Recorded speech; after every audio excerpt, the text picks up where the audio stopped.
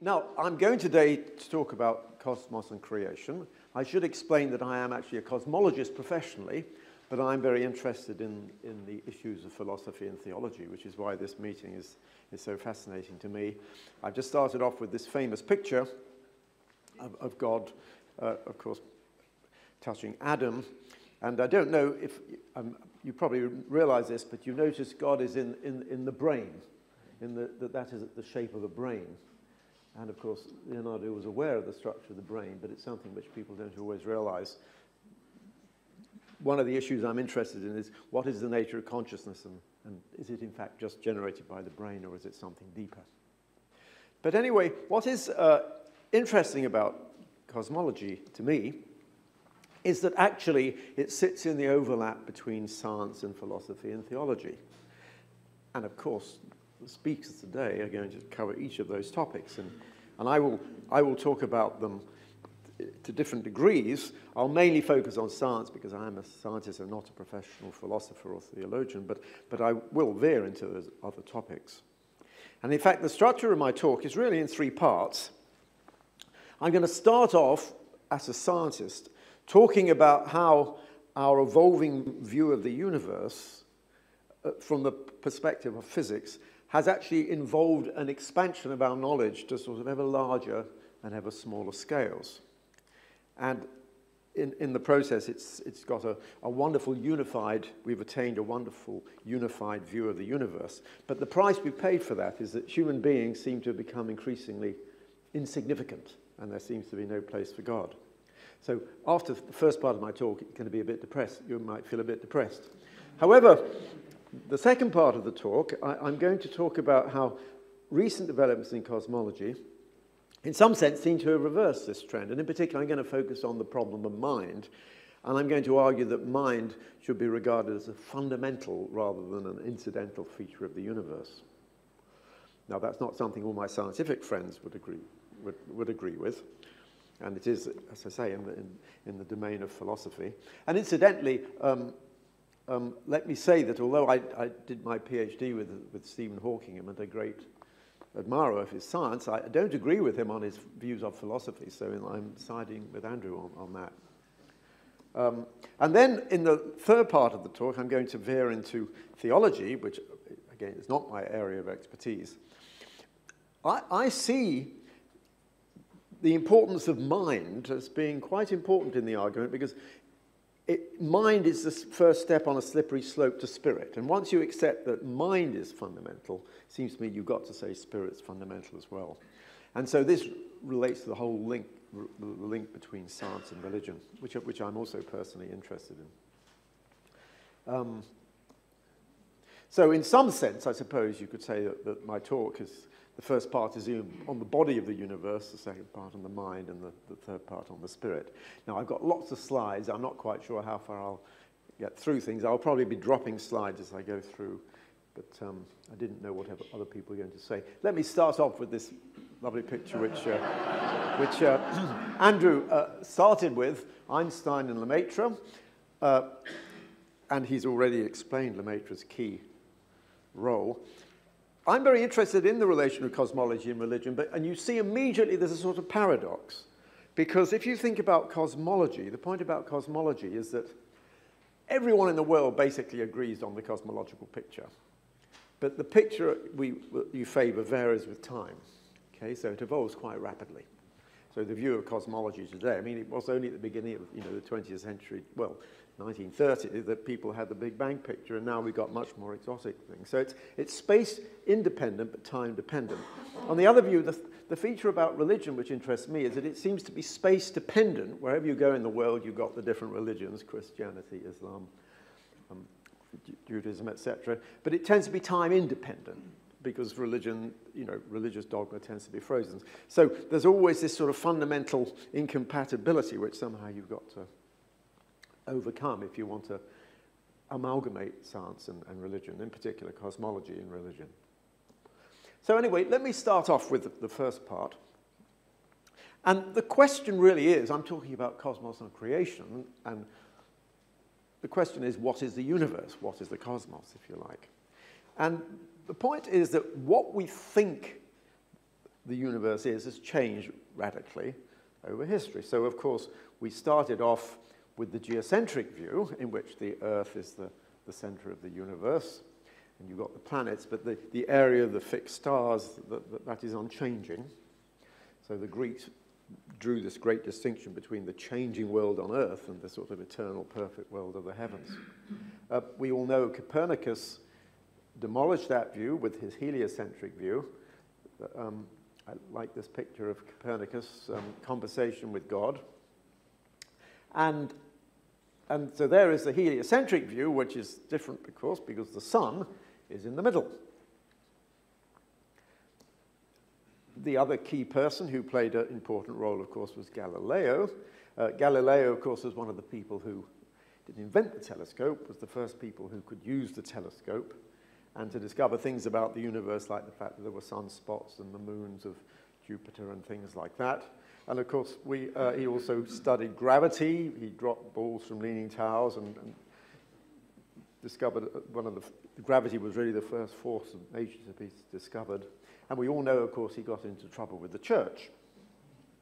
So the controversy between science and religion, I suppose, will be one of the underlying themes of this part of the talk.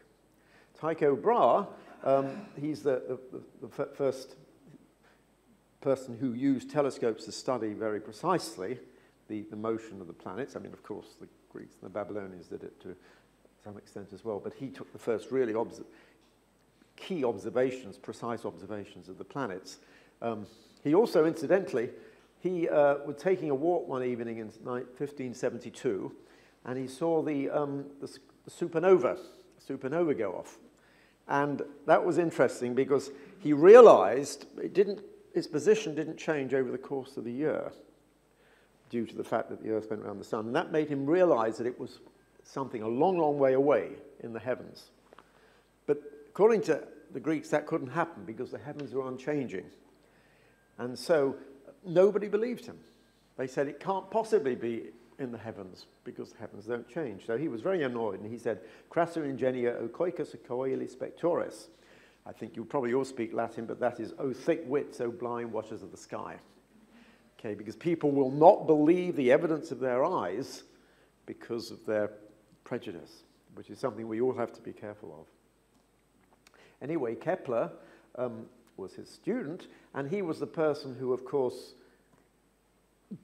formulated the laws of planetary motion, planets moving on ellipses and things like that.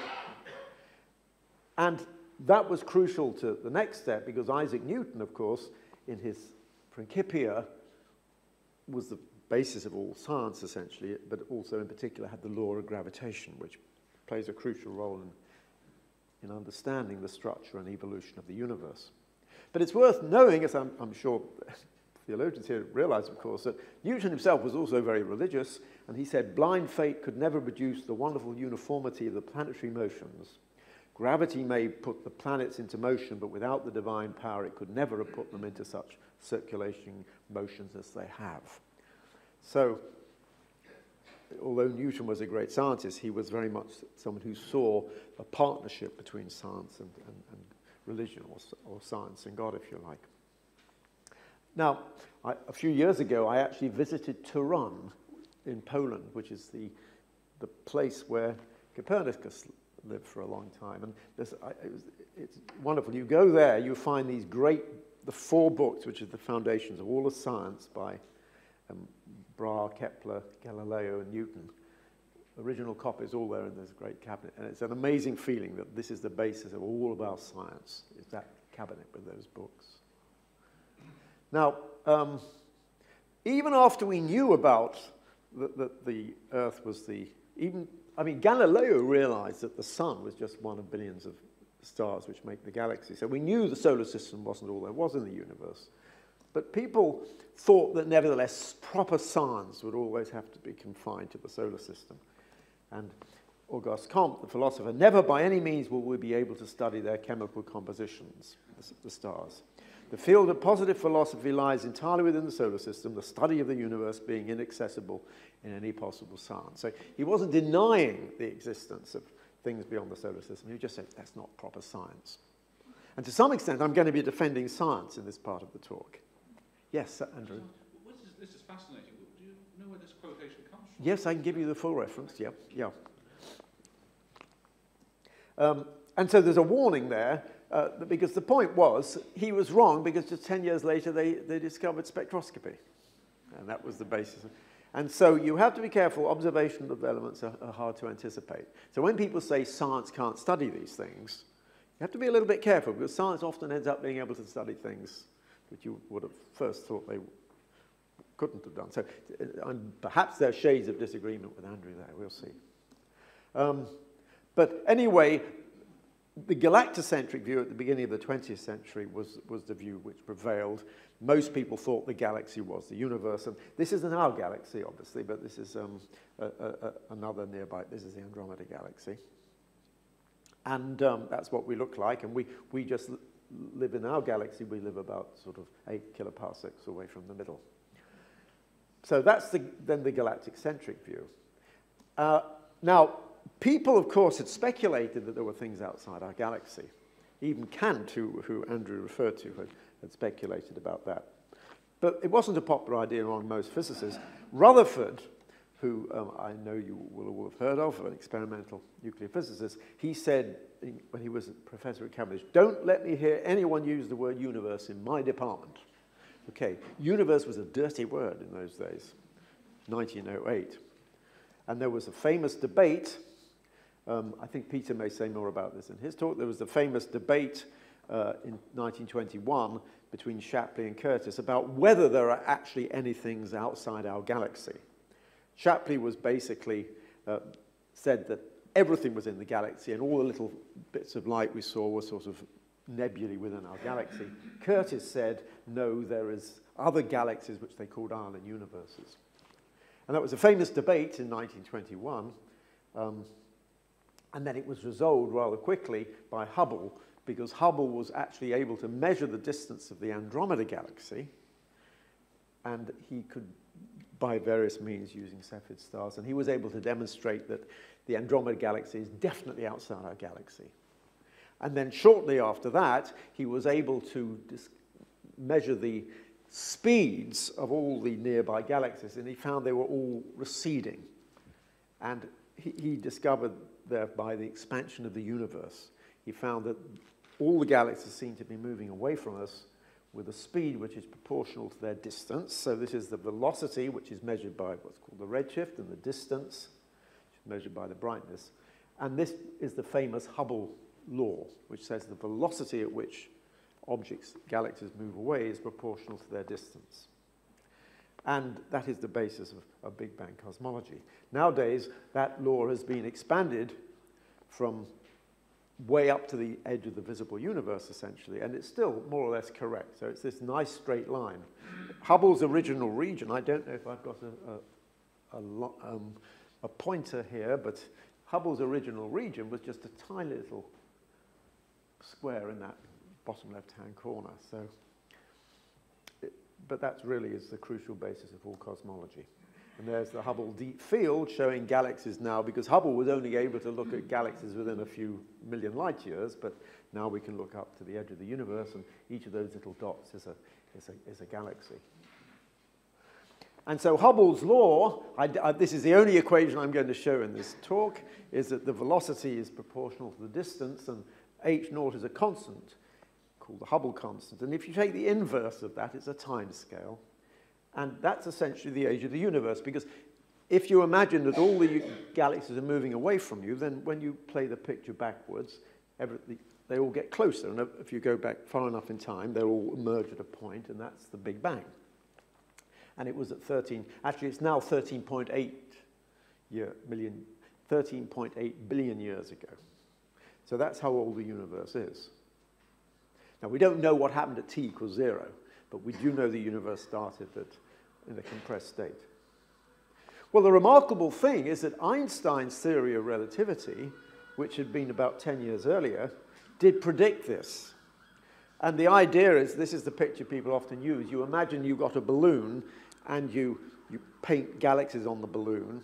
You inflate the balloon, and all the galaxies seem to get further away. Because in Einstein's theory, space is dynamic. And the fact is that it's not that everything is running away from us. It's that everybody sees the same. Space itself is expanding, and you have to think of space in some sense as being the surface of the balloon. And in fact, that had been appreciated by Friedman, who was a Russian physicist. Before it was discovered, Friedman realized that Einstein's equations had these properties, and he also realized that the universe might expand forever, or it might just recollapse depending on the various parameters. And so there's the picture of the different models. But no one really paid much attention to him. The other person who realized independently that these were the solution of Einstein's equations was Lemaitre, who is, you were quite right, whoever said it was Fred Hoyle who used the term, but nevertheless, Lemaitre is often called the father of the Big Bang because it was his idea.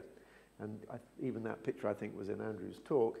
What people don't often appreciate is that he announced his model of the primeval atom, which is his term for the Big Bang, at a meeting on science and spirituality at the British Association meeting in 1932. So although people sometimes think there is this gulf between cosmology and religion, actually it was at a meeting on science and religion that the Big Bang picture was announced. Now, how did his contemporaries react? Einstein, your maths is correct, but your physics is abominable. Eddington, philosophically, the notion of a beginning of the present order of nature is repugnant to me. Now, it's interesting. You see, Eddington was actually he was a Quaker. He was very religious. But he liked to keep his science and his religion separate. And he thought that in some sense it was too theological. You know, if you had a Big Bang, he realized there's a creation of the universe. It's a dangerous area. Anyway, they were both wrong. So the warning there is great scientists are sometimes wrong. And of course, that applies even in the present epoch. So just because Stephen Hawking is a great scientist doesn't mean that everything he says is correct. And of course, that's even more true of lesser scientists. But then, of course, in 1965, they discovered the microwave background, which is the residual radiation from the hot Big Bang. It has a temperature of about 3 degrees, and it has the same temperature everywhere you look. There is a picture of it, this actually taken through the Kobe satellite. And, well, actually, sorry, that isn't. That's the WMAP satellite. But anyway, it doesn't. It's a later satellite. But George Smoot, who was associated with Kobe, he said, figuratively no doubt, this was the face of God. And he got into trouble with making that remark, but at least it boosted his sales of his book. So at this stage, therefore, we have what we might call the cosmocentric view. Now, the cosmocentric view, what you've got to realize is that light travels at a finite speed, and therefore if I look at something 1 million light years away, I'm looking at something when it was 1 million years in the past. And so actually that light you see in the microwave background radiation was emitted when the universe was about 1 million years old. So you can think of us as sitting in the middle of the universe in a sense, although everybody can think of themselves as being in the middle. And then you can think of going back in time as shells, spherical shells. So galaxies form at a certain point, and then you're looking back in time, and you can think of that microwave background as being essentially a spherical shell. So this is the same color scheme. I should say that the color refers to the temperature. The temperature is very nearly the same, but it has these tiny fluctuations of about 1 in 100,000, which are represented by this color. So that's the cosmocentric view. It's not saying we are actually at the center of the universe, but it's saying that anybody can think of themselves as being at the center of the universe. But then something very interesting happened about 20 years ago, 15 years ago, I guess. They discovered that the universe is accelerating. You see, naturally speaking, the universe is expanding, and you would expect that it would decelerate due to gravity. But they found it was accelerating. In other words, the galaxies were moving further and further away. And the remarkable thing is that Einstein had predicted that. Einstein had introduced what he called a cosmological constants equation term in his equations to make the universe static. because Einstein didn't believe, he thought the universe was the galaxy, because his theory was in 1915, well before they just proved that there were extragalactic nebulae. So he introduced this constant to make the universe static. And then when they found that it was expanding, the universe was expanding, Einstein realized he made a big mistake, and he said this was his biggest blunder, because otherwise he could have predicted the cosmic expansion. But then, remarkably, it turned out that the universe is accelerating, and that is probably due to a cosmological constant. So he was right all along. And the evidence of that sort of came from the same sort of Hubble diagram, but you go further into the distance, and at further distances you can measure the distance using supernovae, and that's how you get the evidence that the universe is accelerating. You won't want to study these diagrams for too long. So what is this cosmological constant? Well, it's essentially vacuum energy. You might think that the vacuum is empty, but actually it's not. The vacuum is very interesting. It has a density. It's full of activity. And this is called dark energy. We think that this vacuum is associated with the cosmological constant. And this is what dominates the density of the universe. Something like 70% of the universe is in the form of this dark energy. And also, we think this dark energy was important at very early stages in what's called the inflation picture, which I think maybe Peter will refer to in his talk. So it's really important. And this also changes your view of the future of the universe, because we might have thought the universe was going to recollapse. Sorry, I'm putting my finger next to the laptop, but you might think the universe is going to recollapse, but actually that cosmological constant suggests that it's going to actually expand forever. I don't have a pointer, do I? Oh, maybe unless it's one of... There's a laser on the pointer, thank you. So I can just do this. Okay, so there it is. It's going to expand forever. So it looks as though the universe is going to expand forever. We don't know, though, because cosmologists always change their mind. But that was predicted by Lemaitre also.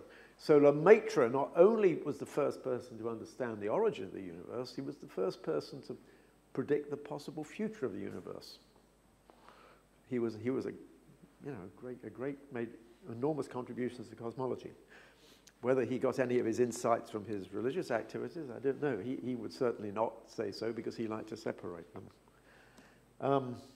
Let me go back to the cosmic background radiation, because we now know much more about this. This was the picture from WMAP. This is a picture from a more recent satellite called Planck, which can measure the temperatures more precisely. And cosmologists are really interested in the form of those fluctuations, which are the color variations. And actually, they're interested in how those fluctuations vary with angular scale. Now, this looks a little bit technical, but the point is that you can compare the temperature at different angular separations. And how those fluctuations vary with angular separation produces a curve which looks like this. So this is called the multipole moment, but basically the bigger L, the smaller the angular separation. And the important point is that the theories predict a very, very precise form for this. The theories of inflation predict a very, very precise form with lots of wiggles. And the remarkable thing is those wiggles have been confirmed by observation. And it's an amazing feeling, because if you're a cosmologist, you're working on these things. You know, I started my PhD in the 70s. And, you know, you think you're not really sure you're just playing a game. It's all mathematics. And you often wondered, I used to wonder as a student, does it really relate to the universe, you know, or am I just doing things in my head? And it was just so amazing when they discovered that this is exactly what we have been predicted. But that's how science works. You know, your theory tends to run ahead of observations, and sometimes it's right. And there's an even more precise version. And you all have heard, I think Peter will talk about this, about the BICEP results last March, which is supposed to confirm inflation. Well, I don't want to get too much into inflation, but the key point about inflation is that it says that our universe is just one bubble among many bubbles. And so what it suggests is that there could be, this is, the first thing you've got to realize is that we can only see the distance light has traveled since the Big Bang, which is roughly 14 billion light years, okay? But we don't think the universe ends there. That's just how far light can have traveled since the Big Bang. So we're just that little pink region, and then we're part of this bubble, which you might call our universe. But if inflation is correct, then there are lots of other bubbles which are drawn. This isn't a photograph, obviously, this is an artist's impression. But there are lots of other bubbles as well. So the observable universe could be a minuscule part of a larger physical reality. And now, there's a big debate that goes on in cosmology about whether this is physics or philosophy, because the point is you can't see these other universes in the simplest picture. But it's not necessarily true. I mean, it has been claimed that there are dark flows where the gravitational effect of things outside our horizon is supposed to be producing unexplained motions. And so the idea of these multiverses is you might think is a bit crazy, but George Sathiou, such ideas may sound wacky now, just like the Big Bang Theory did 3 generations ago, but then we got evidence that it changed the whole way we think about the universe. The history of cosmology is the history of rather wacky ideas becoming confirmed by data. And so you get these sorts of, I don't know, I guess you don't have it in Edinburgh, but in London we have a free paper called the Metro. Do you have an Edinburgh Metro? And it announced last June, welcome to the multiverse.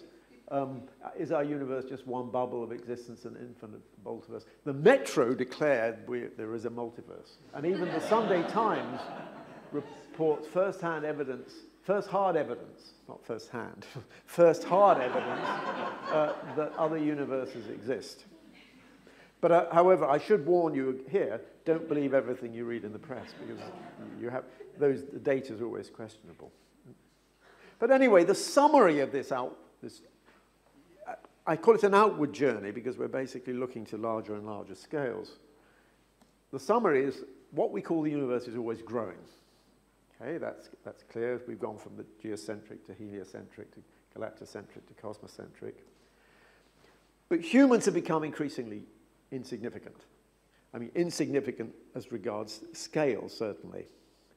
Both space-time, we're minuscule in terms of size, but even the time for which we exist is minuscule, compared to the cosmic timescale. I mean, the human race will doubtless have ceased to exist certainly in another million years, and that's just just a flash in the history of the universe.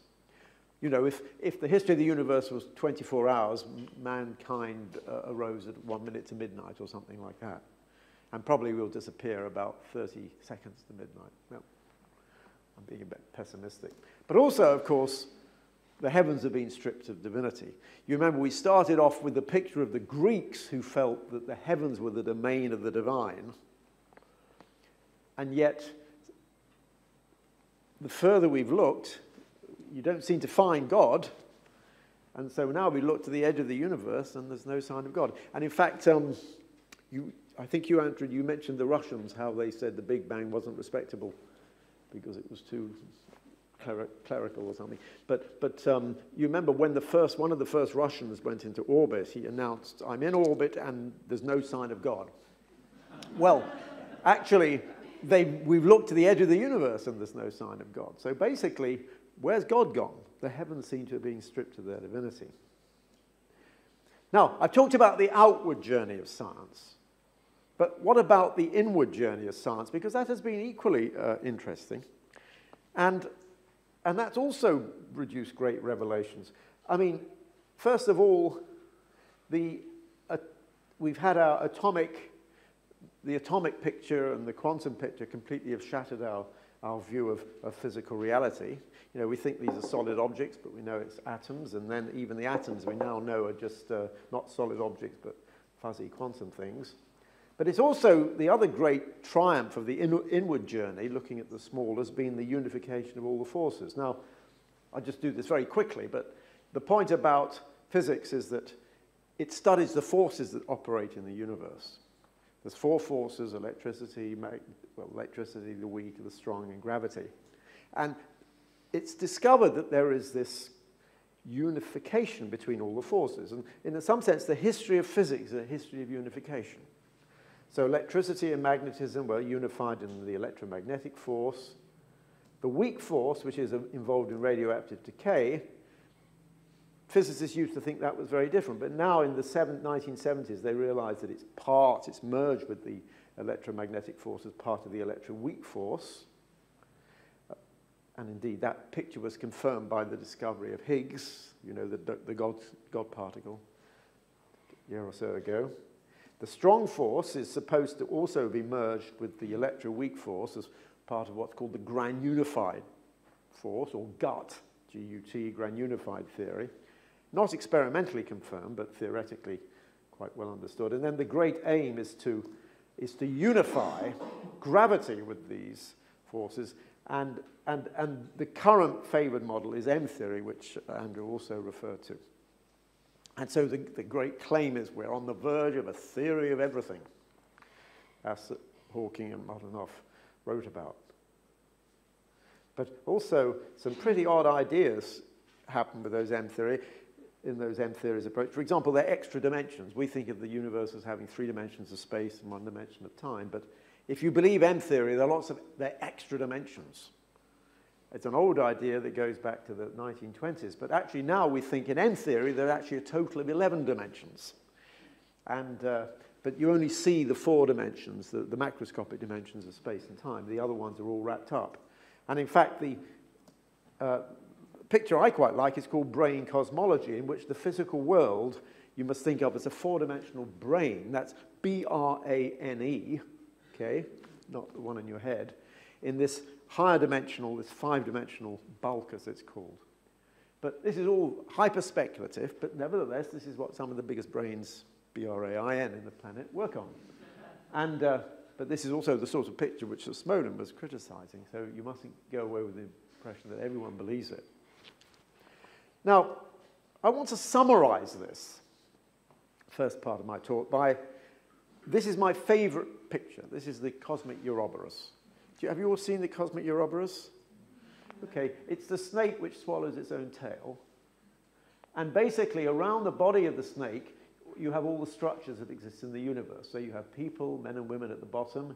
As you go to the right, you have bigger things, mountains, planets, stars, solar systems, galaxies, the universe. If you go to the left, you get smaller things, ants, amoebas, DNA, atoms, nuclei, and things like that. So basically, the body of the snake is a sort of ruler where all the structures that exist in the universe can be represented. And let me just briefly go through the history of science again. I spelt it out to you in 50 minutes or so. I'm going to do it now in just about a minute. So here's the outward journey.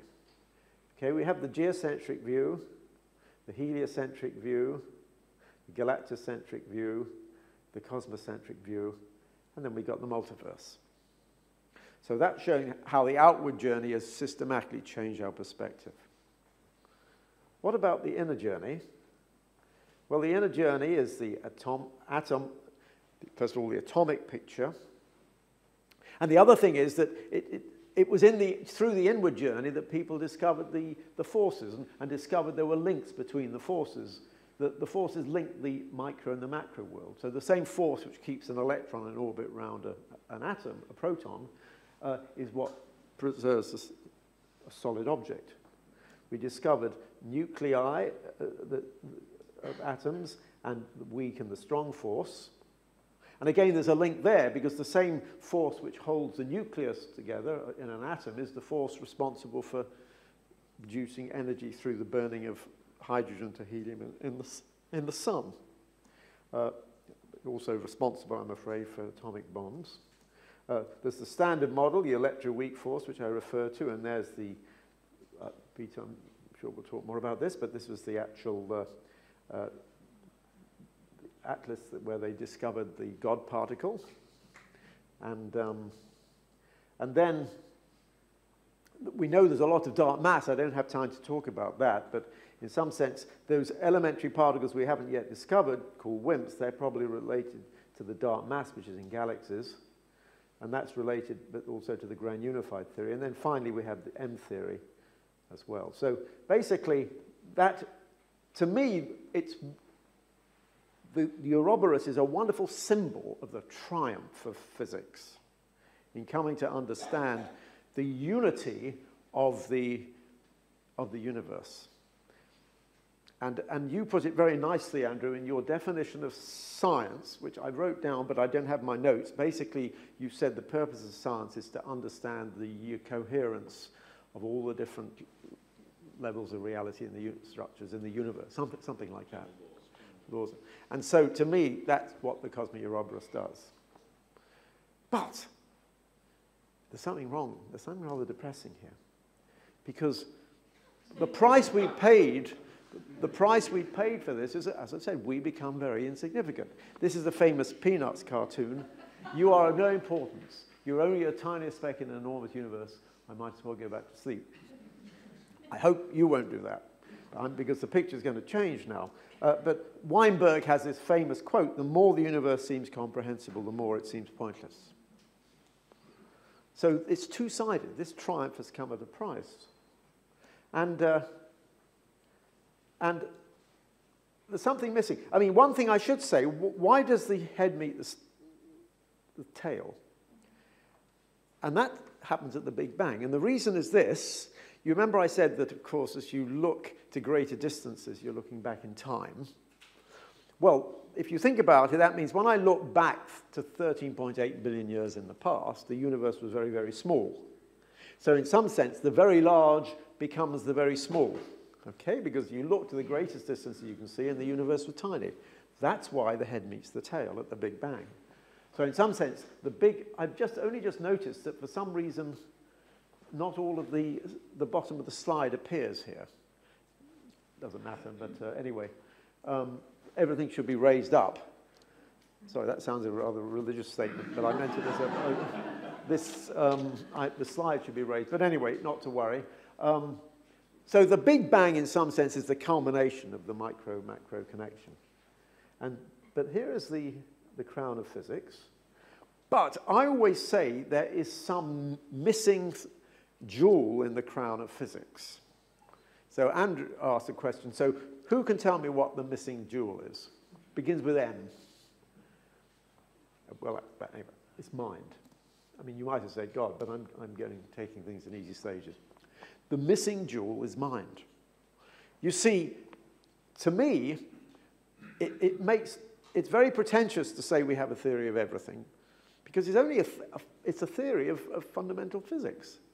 It doesn't explain half my experience. I mean, half my experience in the world has nothing to do with physics, so I'm a physicist. Half my experience is to do with things that go on in my mind, like my dreams and my memories and my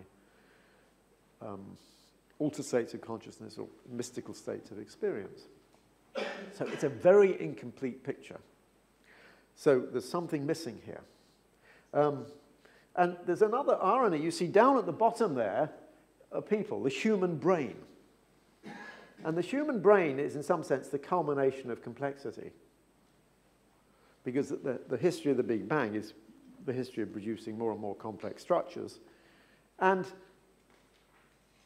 yet there's a paradox there, because the modern view, most scientists are reductionists who take the view that consciousness is just an excretion of your brain. So mind is, in some sense, plays a purely passive role in the universe. The universe is like a machine which carries on like a clockwork machine. We just are passive observers. We think we've got free will, but it's all an illusion. We're really zombies and all this. And of course, from this perspective, religion and spirituality and mystical insights are just illusions. That's the mainstream view, but of course not all scientists take that view. But it's probably the majority view. And in fact, the view that consciousness is unimportant has been voiced by many people. Here are some interesting quotes. John Watson, who actually was the behaviorist psychology founder of that, the time seems to have come when psychology must discard all reference to consciousness, when it need no longer delude itself into thinking that it is making mental states the objects of observation. There's a psychologist. Here's the philosopher, Dennett. Consciousness appears to be the last bastion of occult properties, epiphenomena, and immeasurable subjective states. In short, the one area of mind best left to philosophers who are welcome to it. Let them make fools of themselves trying to corral the quicksilver of phenomenology into a respectable theory. So you see psychologists and philosophers basically saying, forget consciousness. It's not relevant.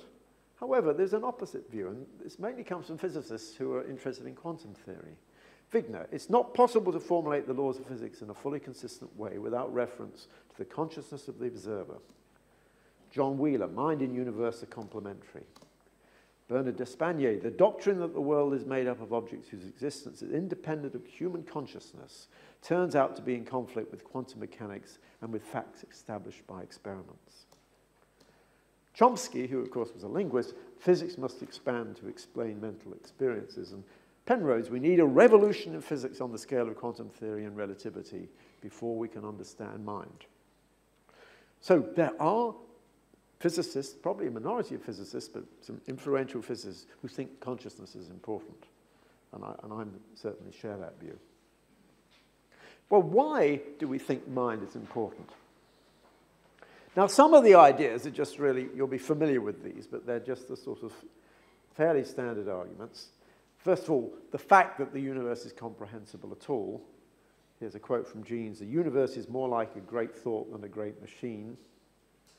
De Broglie, "The structure of the material universe has something in common with the laws that govern the workings of the human mind." The beauty of the universe. Beauty in equations is more important than fitting experiments. That was Paul Dirac, one of the greatest physicists of the last century. Wheeler again, "One day a door will surely open and expose the glittering central mechanism of the world in all its beauty and simplicity." And not only that, the Ouroboros itself, you see, which I put so much emphasis on as an image of what science has taught us, if you think about the Ouroboros, it's really a sort of the history of the blossoming of our consciousness. Because you remember I said that basically the history of science is expanding your consciousness to ever bigger and smaller scales. So if you start off with sort of relatively young people, I mean young people meaning 12th century people, that they could just observe things on the scale from sort of, you know, ants to mountains or whatever, but then they had telescopes and microscopes. In the 16th century they could look further and so on. And today we have essentially expanded our consciousness all the way out to the maximum scale. On the minimum scale, we can't get too small experimentally, but we can certainly speculate about things. So in some sense, the history of physics is a history of expanding consciousness. And also, in a certain sense, what physics gives us really is a series of paradigms which is just a model of the universe. And as our knowledge of the world has increased, our common sense notions of reality are being progressively demolished. And I'm sure you're all aware of this. Atomic theory demolishes the idea that objects are solid. Special relativity demolishes our common sense ideas of space and time. General relativity says space-time is curved. Quantum theory says reality is fuzzy, so it isn't solid objects at all, but everything is described by wave functions, which collapse when you look at them. Kaluza-Klein says they're higher dimensions. Quantum gravity, which is what the ultimate aim of physics, says you go beyond space and time altogether. So really, physical paradigms essentially provide a sequence of mental models. And if you like, intellectual, ultimate reality, whatever it is, even from physical reality, can only really be understood intellectually. So then it really becomes, I mean, that is the price of the unification. And yet it seems really odd that so many physicists say mind is irrelevant, when actually the whole picture we have of the universe is essentially mind-like. And so you've got this sort of picture which, you know, you start off with mathematics, which gives physics, which gives the universe through the Big Bang, and then life arises, which generates minds, and then the minds generate the mathematics. So you've got this amazing, Penrose always stresses this, you know, you've got this circular. So to me, also, mind really does seem to play a crucial role. And so the question is, well, the question is mind fundamental or incidental to the universe? I take the view that it's fundamental.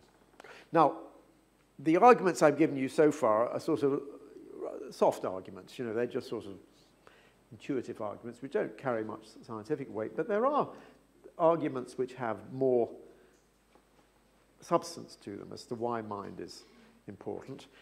One is to do with quantum theory, because many of the physicists, as I explained, took the view that quantum theory in some sense involves consciousness. One is to do with the flow of time. I wasn't going to put this in, but Andrew mentioned it, so I wanted to stress that. And the other is to do with the anthropic principle and the fine-tunings. Now, I need the guidance of my chairman. How long do I go on for? Because I know we started late, but also I know we've got lunch, and I haven't even got... Yeah, but then we started about 10 minutes late anyway. So when do you want me to actually stop? In about 10 minutes. Okay. But that will eat into the question session. No, we'll have 5 minutes question. Okay. Now, so the question is, I'm going to skip some of these slides, else I'm not going to get on to the last part of my talk. So I'm going to show some of these pictures of quantum theory. Close your eyes, and the camera will edit them later, because I'm just cutting out the bit on quantum theory, because otherwise I'll just not have time to get through all of my talk. So this was the way these things, I have to show the slides. The point about these slides is simply that quantum mechanics is the one point in physics where consciousness perhaps comes in. Not all physicists accept that, but it's one possible interpretation. And I just told this, I like this Woody Allen joke. A guy goes to a psychiatrist and says, "Doc, my brother's crazy, he thinks he's a chicken." The doctor says, "Well, why don't you turn him in?" The guy says, "I would, but I need the eggs." And quantum mechanics is just like that. Quantum theory is crazy, but it seems to work. We really need the eggs. And so, you get all this, I'm sure you've heard all about this Schrodinger's cat and the paradoxes. But maybe one of the later speakers will talk about that in greater detail. The mystery of time. Well, again, I don't really have time to focus on this in too much detail. But it really is crucial, because physics plays such a crucial role in time, and yet we just don't understand it. The famous quote from St. Augustine, "What is time? No one asked, I know. If I wish to explain it to one that asketh, I know not." Albert Einstein, who did more than anyone to elucidate the nature of time. Time is nothing but a stubborn, persistent illusion. Feynman, one of the greatest physicists of the last century. We physicists work with time every day, but don't ask me what it is, it's too difficult. And 3 recent books on time, which I can recommend. The book by Sean Carroll, The End of Time by Julian Barber, Time Reborn by Lee Smolin, a follow-up to the book Andrew mentioned. Good books, but I'll tell you something really weird. None of them mention consciousness. They barely mention consciousness. And yet, to me, the fundamental problem of time is the problem of consciousness.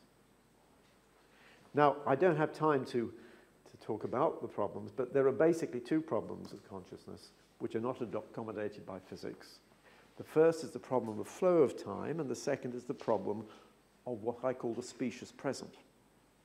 Now, there will be people in this room who are much more expert on these topics than me, and maybe they will develop this later on. But the point about the flow of time is that in Einstein's theory, you have space and time, and we have world lines. And in some sense, we have the intuitive idea that our consciousness is like a bead going up the world line of the brain.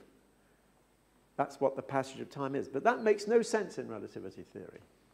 We have the impression that we have a decision. I have a decision whether to stop talking. I can make a decision whether to stop talking in 5 minutes, or whether I should carry on talking so you miss lunch.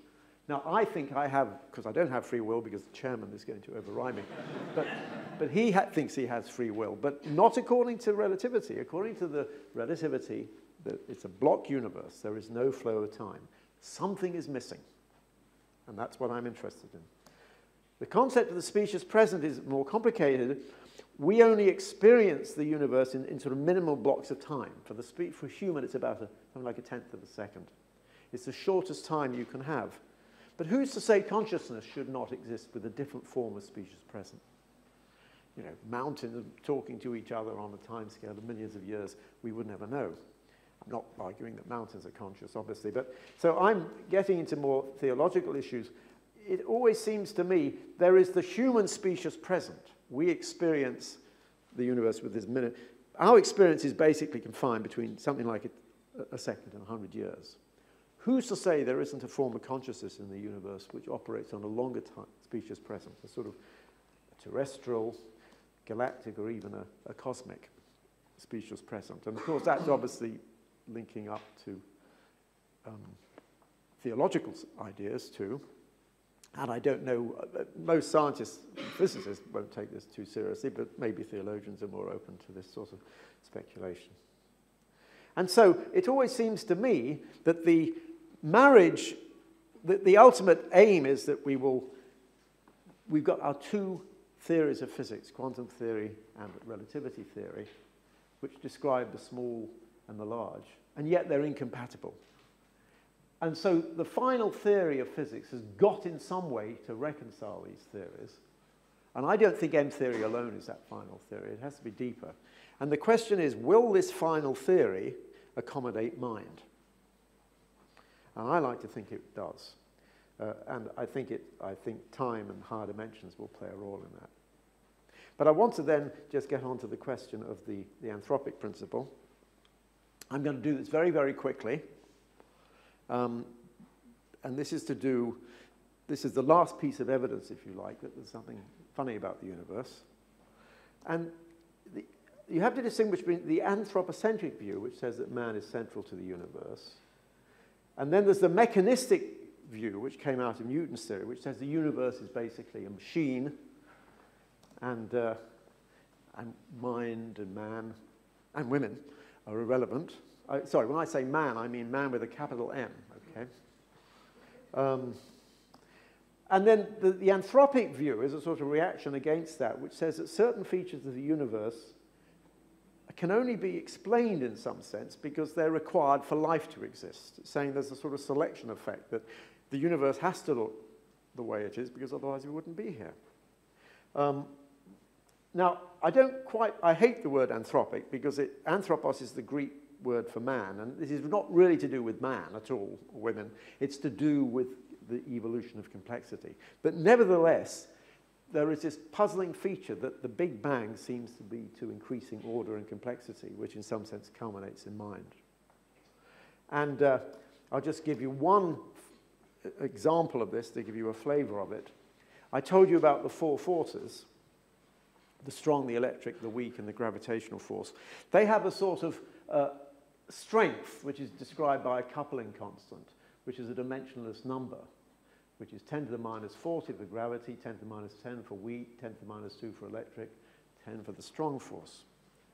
But nobody knows why those coupling constants have the values they do. I mean, I don't know what Peter will say about this, but the theories of physics do not tell us what those values are. And the question has always been, will the final theory of physics explain them? Well, the answer is they don't at the moment, but there are certain puzzling connections between those constants which aren't explained. For example, I can't go into the details, but it turns out the only reason you can have planets is because alpha G is the 20th power of alpha E. This is because you need certain types of stars. Now, that's true because the 20th power of 10 to the minus 2 is 10 to the minus 40, and that's required, but no one can explain it. That was a star-forming region, incidentally. Now, the supernovae, when a star finishes its nuclear burning, it may explode, and then the elements it's generated through nuclear burning eventually go into outer space and get incorporated in our bodies. But the only reason a supernova goes off is because there is a balance between alpha G and alpha W. Again, the details are too technical, but basically, when the star collapses, it generates a surge of neutrinos, and those neutrinos blow off the envelope through weak interactions. If the weak interaction was too weak, they go straight through. If it was too strong, those neutrinos will never reach the surface. So there's a picture of a supernova remnant. So the point is that these relationships are required for life, but they're not explained. Now, there's a whole lot of relationships like that. I've just mentioned those two. Now, close your eyes, because I'm going to skip through some more of these things now. There are quite a lot of different reactions to the anthropic principle. It's a very emotive topic within physics. I do not feel like an alien in the universe. The more I examine the universe and examine the details of its architecture, the more evidence I find that the universe in some sense must have known we were coming. That's Freeman Dyson, very positive. On the other hand, here is Heinz Pagels. The influence of the anthropic principle on contemporary cosmological models has been sterile. It has explained nothing, and it has even had a negative influence. I would opt for rejecting the anthropic principle as needless clutter in the conceptual repertoire of science. Strongly anti. And I wrote my first paper on this with Martin Rees way back in '79, and some physicists were furious. You know, I remember having an argument with some physicists who said he thought it was obscene. The idea was obscene because they want to explain everything without any mystical fine-tuning. Brandon Carter, who actually introduced the word anthropic, he says the anthropic principle is a middle ground between the primitive anthropocentrism of the pre-Copernican age and the equally unjustifiable antithesis that no place or time in the universe can be privileged in any way. And that is probably the majority view now. Nowadays, the anthropic principle is almost mainstream. Okay, there's still people feel strongly about it, but far more physicists now, influential physicists, accept it. Now, as I said, to me, I interpret the anthropic principle as a complexity principle. Because what happens in the history of the universe is that as you go from the Big Bang, and I think we'll hear more about the history of the universe from Peter, is that you develop more and more complicated structures from quarks and nucleons, the atoms, molecules, then you form galaxies and stars, biomolecules, cells, and organisms. And really, the fine-tunings I've referred to, they are a necessary condition in order to build up complexity. And in some sense, you see, consciousness, brains and consciousness are just, in some sense, the culmination of that process of complexity, and indeed mind and spirit. So that's, I tend to see that the development of complexity is crucial. But now let's, I want to end up, so I'm going to end up with the interpretation of the fine-tunings. Can I? Yeah. Because we did start late, you see. Yeah. So what are the interpretations of the fine-tuning? Because the fine-tunings play a crucial role. Now, obviously, one interpretation is that God created the universe. So you can imagine that this is a space with all the values of the coupling constants, and God chooses the values which make life arise. Obviously, most physicists don't like that.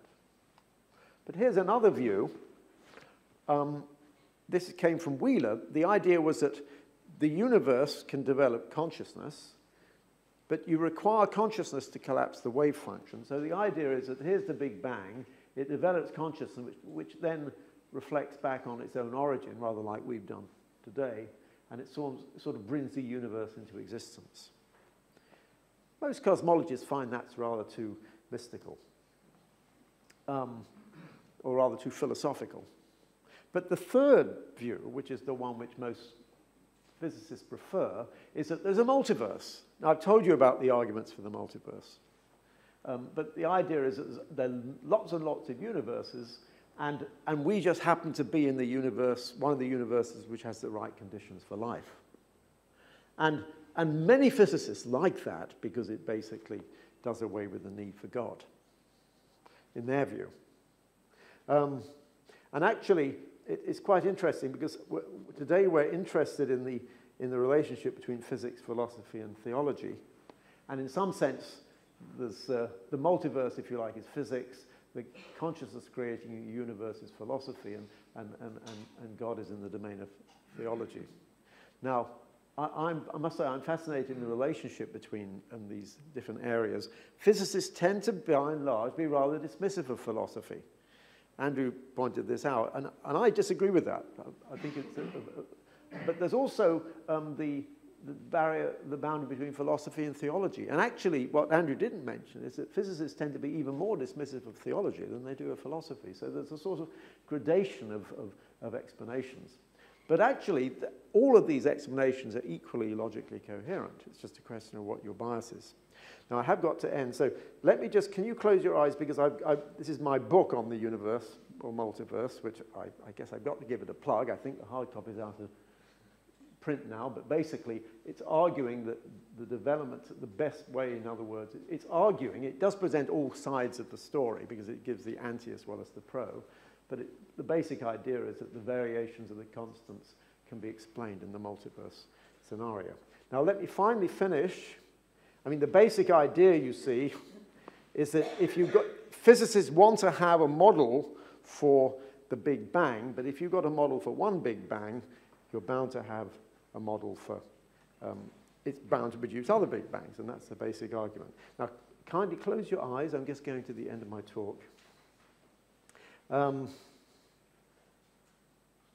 The final question is, just to finish, okay, I want to just say something about the multiverse and religion, because I haven't really got onto the theological issues, which I did promise.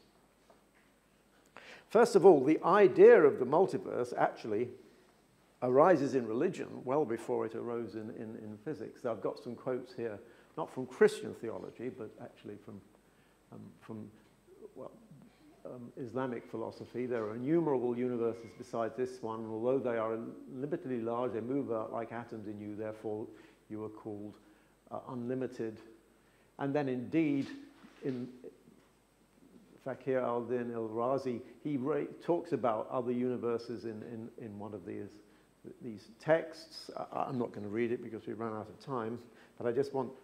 But the final question is, of course, is there room for God? And I'm sorry, I apologize to the chairman and to God that I've actually pushed him into negative time. But anyway, I'll just briefly, that's the final question I want to end up on, because I know that's what will be taken further. Is there room for God? And I had some slides here which I'm not going to actually go through, but the point is this, that there is, of course, this long debate about whether you need God to create the universe.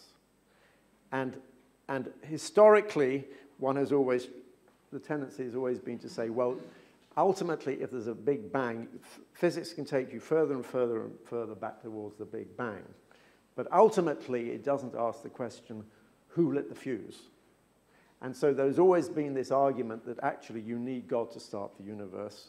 The physicists have always fought back and said, well, no, it's not true, because the further we learn, the more we learn about the physics, the more we push God out of the picture. Just as the more we look into outer space, the more we seem to exclude God. The more we seem to get probe towards the Big Bang, the more we seem to make God unnecessary.